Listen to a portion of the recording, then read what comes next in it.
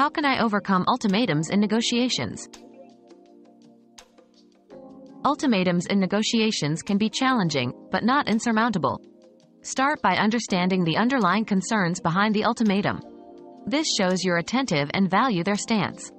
Next, offer alternatives that still align with both parties' goals. Don't react impulsively. Instead, seek clarity by asking open-ended questions. Building trust is vital. Ensure open communication and consider a temporary break if tensions rise. Remember, negotiation is about finding common ground, not winning or losing. Staying calm and focused on the end goal will steer you past ultimatums more effectively.